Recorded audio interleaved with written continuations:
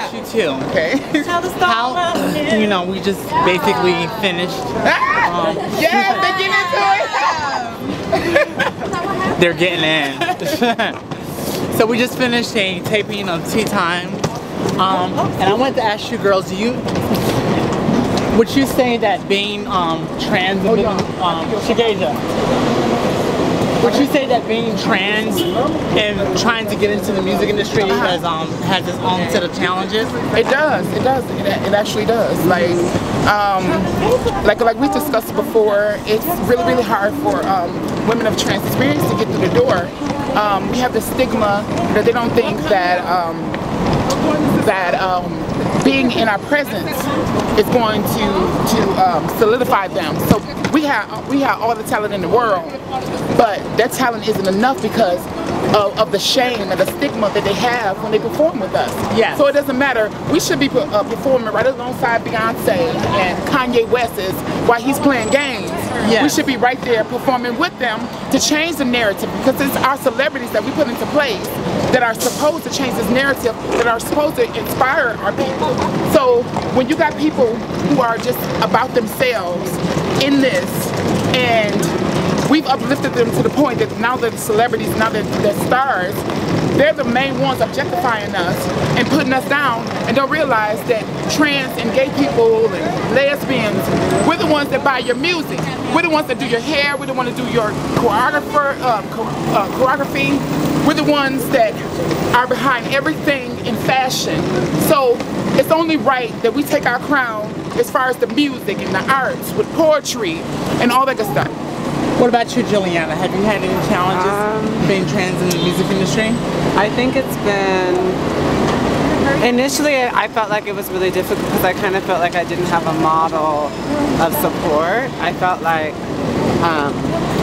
especially when I first started DJing, because DJing is already such a male field. Yeah, even it's a very male-dominated Even game. just like women generally, like cis women, people think of as jokes as DJs.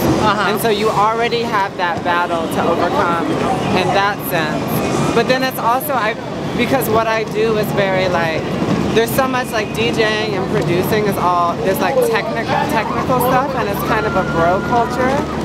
And so I feel like for a very long time, and I still have to deal with this, I go to a show and someone books me, and it's actually weirdly the opposite, where people are like, oh, you got booked because you're trans and that's on the trend right now. So, and then I feel like I have to go that much more off. And you have just to let talent. people know. I have to be better than everybody else just to be able to get to baseline respect from music bros. And you know, I think it's changing. Oh yeah, it's definitely changing. It's changing a lot, and I think, especially in New York, it's a lot of people coming up right now that are really talented. Shout out to Quay Dash, who's killing it right now, but yeah. What would be your advice to someone that's trans that wants to break into the music industry? Whether that be DJ, rapper, singer, or whatever? I would say just be your own platform. Build your own base, because like people at a certain point, people had to listen to what I was doing, because my support base was, I built myself, you know what I'm saying? It was through Tumblr, through nightlife, through going to parties, through the girls, through the ground up. And so even when I didn't necessarily have any support and I wasn't paying my bills with it, you know, you build it and you build a community, and like that means something.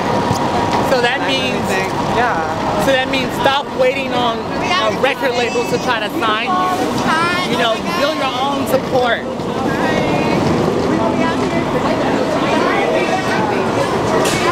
Especially with the internet now, it's crazy. So you can build your own fan base. Stop waiting to get signed when you can basically sign your own. SoundCloud, SoundCloud, Tumblr. People are out here. Fan base. Yeah.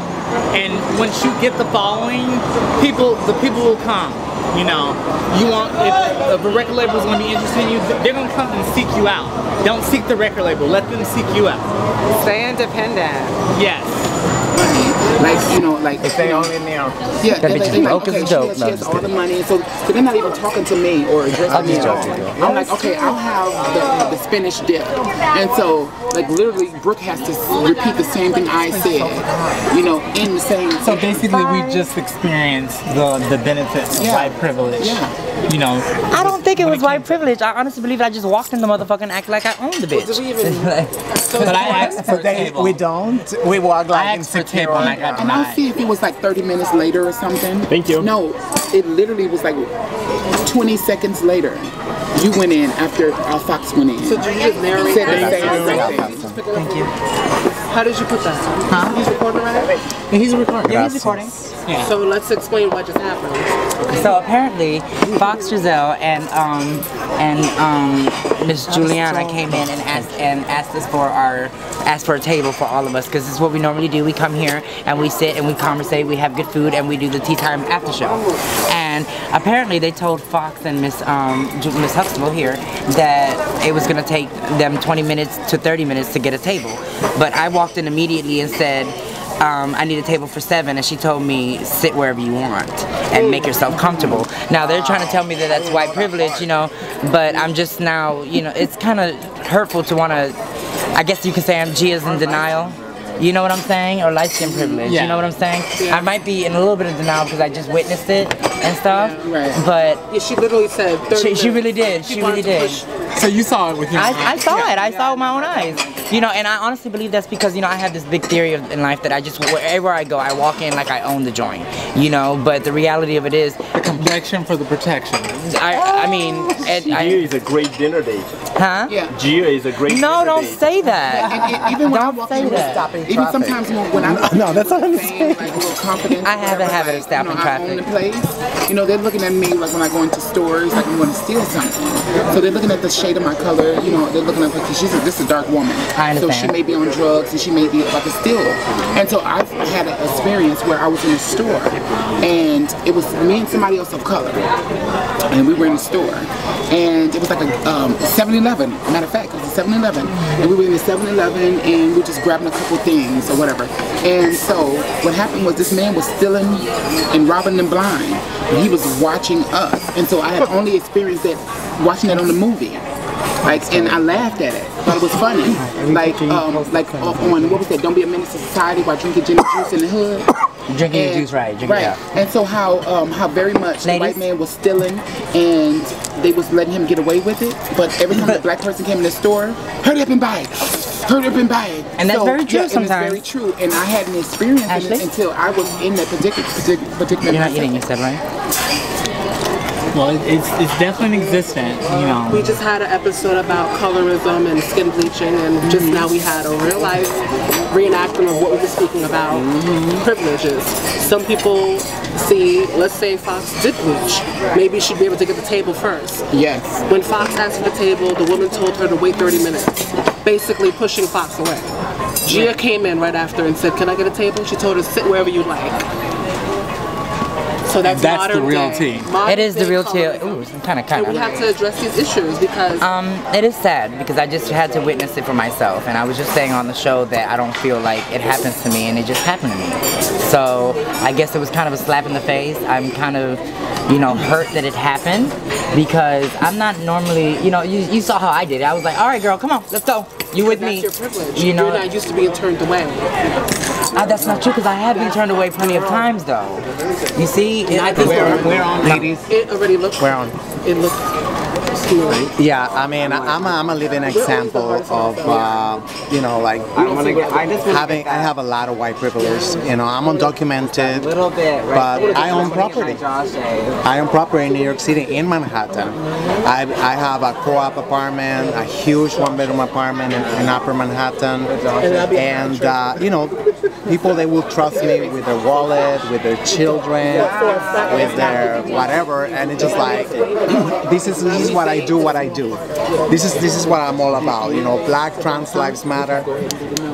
Because, you know, I cannot sleep at night knowing that, you know, there's so many black and brown trans women that are still homeless. I have met so many black and trans women in their 60s and still homeless, and they have to do survival sex. There's no other option. In their 60s, that breaks my heart. So you know, I'm a living example, you know, that how, you know, white privilege can advance your career, anything. If I wanted to, you know, I try to be as conscious as I want, not to suck up a lot of space, because I know the media will gravitate towards me and whatnot. You know, I was on the cover of El Diario. I became the first trans Latina on the cover of any Spanish publication in this country. And, you know, I was like, wow, just like that.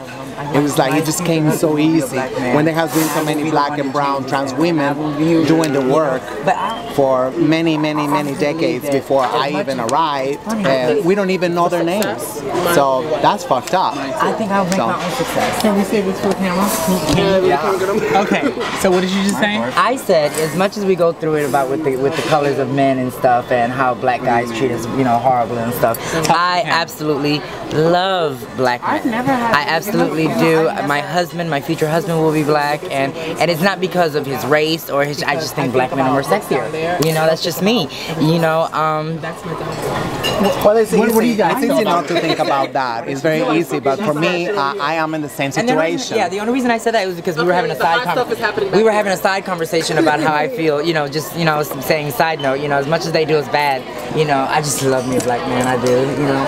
But I was saying that I think that I will settle down probably with a Caucasian man, because in the long run, it's gonna be, you know, beneficial for me. I think that I'm with black guys for sexual reasons. I'm gonna be honest, but they're not good for me emotionally. They make me feel, they tear me down. So I feel more empowered by. Do you feel like you're putting them all in one group, though? I guess I never came across a black guy that has got me intellectually. I have. I've always been open, and I've had a lot of sexual experiences with black men, and then the black men that I've had intense emotional connections with, they're like, oh, it's like they want to like chill in my house, and I'm like, it's so late for that. I'm like, I don't do that. The second it becomes like, I'm like, Netflix and chill. You don't want to go to the bar down the street. I'm like, Sash, nobody cares about me. Everybody. They feel like because 8 trans girls at the bar chilling. Everybody's chilling. You and your head are fucked up. So I'm like, the second that happens, I'm like, child. I don't mind. I don't mind a good stay at home and chill with your man. I really don't. I don't mind. Okay, but when it becomes when that's forced to stay at home and chill. Yeah. When it's like, oh, let's go to the bar. It's my friend's birthday. Let's stay at home and chill because I'm afraid to. Right. No, I understand you completely. I need to meet, or I'm afraid the family rage. I'm like, that's so late. I have a southern black family. If I can deal with my family, who tried to call me the devil, if I can chill with my family, you can bring me to yours. I feel like this, and like none of my white boyfriends have ever had that issue. It's fine. Honestly, it's just non-black. It's fine until they find out about your trans experience. Like, I can see a guy, he can be like, oh, you're so beautiful, you're a goddess, you're an African-American goddess, oh, you're a queen, and this and other. As soon as I let him know that this queen Nadie viene a buscarnos nosotras. Now that's when he stops wanting to take me to the movies. He don't want to take me to the movies. So his first initial, oh, you look so good. Let's go out, let's hang out. Can I take you to the movies? As soon as I tell him that I'm trans, now that experience has changed. Now he don't want to take me out to the movies. Now he just want to chill at my house. And so that becomes a thing to where cis women go through the same thing, but we go through it at a more catastrophic type of number, to where, you know, it kind of like, it changes our experience as women in their eyes. So whereas he probably didn't know we were trans, he was completely fine. But now that we let him know, now in his subconscious mind, he's worried about everybody else knowing the secret that you told him. So now he's going to say, okay, let's just hang out. Just chill. In-house transsexual girlfriend. I think it's getting better with younger guys, I will say that. Really? I honestly believe. Let me say something. I think it's getting way, especially. I think younger black men, and especially in like New York, are more chill. A little bit more, not so. It's not crazy. I mean, generally, but I think it's better. I'll still give it to the old. Like the Afro punk boys, I think are down. Yeah. They don't have, you know, maybe there's some stuff, but they're down. I think that's a generation of like kind of But they grew up, they're kind of all, yeah, they grew up with it. It's not very in 2016, look at our stance back then and look at our stance now. So now they're seeing us more public, right? Before we weren't seen in any film, any. If we were news reporters, we were in the back. But yet again, the producers are cis and white. The writers, the directors, everybody's white. If we talk about movies and projects, television and media, we have not given a chance to tell our own story. No, we're not going to get the It has to be filtered to the cis lens. We're not going to get the opportunity because of the simple fact that we're not fighting for it. Everything that we ever accomplished, we had to fight for, literally. Like, think about the Stonewall. Right. Like, people forget what we had to do to be. And it was trans women that started that. Yeah, it was. But why get men to the credit? They forget what we had to do. It was a gay rights. Okay, and now here's the thing on my opinion with that one. As being gay. Us as trans, yes, we are trans, but I feel like at the end of the day, if you want to call me a gay, I used to be a gay man, then that's fine, because at the end of the day, it was the gay people that took us in. It was the gay people that you're completely wrong on that. We took the gays in. You know what I mean? You know what I mean? We took the gays in. Not take us in. But what I mean, let me say what I just mean. But what I mean by that is that we were the ones that, you know, before we realized that we're fish and we can pump anywhere. Where were we at? The bar. When everything, you know, you had a best. It's a dominant culture. It's a dominant culture, and we're part of this culture. And I think instead of trying to get people to be like, oh, the LGBT, the teeny out of the LGBT needs to be removed, I think no. If anything, we need to teach these new children about what really the trans people did for you guys. You know, what if they care to know? They see our struggle, and a lot of people think they see this bullshit that we go through, and it'll make them want to jump in and say, okay, well, a lot of people still hide in their trans existence and their trans experience because they see the shit that we go through. Yeah, and we're out here fighting for their rights and fighting for them to get these surgeries. We're fighting for them, period. And like I said, the trans women, this is what we did. I'm gonna tell you what the cis women did for us, and I'm gonna tell you what we did for gay men, and it'll knock it out the box. Cis women for us, it was like, oh, this is our sister. This is what they did in the beginning, and so that's what pushed us through. And what we did for the gay men, the reason why the gay men are on top right now is because every time it was a gay man going in a woman's bathroom, we're like, oh, leave him alone. That's my sister. She okay? So we're bumping the gay in the bathroom with this gay man, and we're getting him through. We protect him. Leave him alone. That's our friend. Nobody's doing it for us. Nobody, not even cis women. And the gay men are throwing us under the bus. That's are you put smoke in the restaurant? Oh, okay. I'm not that good. Okay, pass me a lighter. Even on these sites, they're saying, they're telling the boys, which I don't know. Why you mess with that trans woman? She got the same thing I got. You might as well mess with me. And these are the ones that we're fighting for. No shade. All you gotta do is look on the internet. They'll be quick look to on shame. The internet. Yeah. Try to find a man, you'll find out what's going on. For real, for real. So they're not gonna take our drink order? In a little while, we're recording, Gia. What does that have to do with He's got to leave in like 5 more minutes. Okay. And then let's take advantage. Like 30 minutes already of the after show. We'll have 15 minutes twice. Okay, so I want to go back to, if I may, about the subject of, you know, I'm also, you know, a heterosexual trans woman, and I'm black, attracted. So, and it's very conflicting for me. I have to, because, you know, I have to be very careful, you know, not to,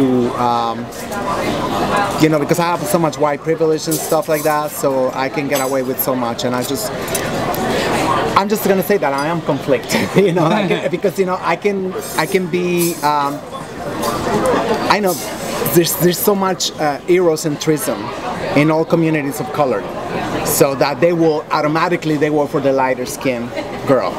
So I mean, like, I hate that that they don't really see anything else but light skin.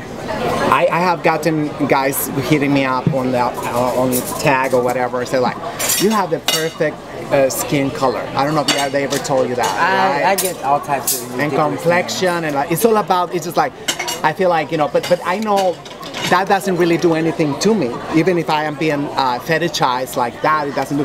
But I know I can do a lot of harm by fetishizing black men, and period. So I know, because, you know, that's just the way things are, the way things work. Yes.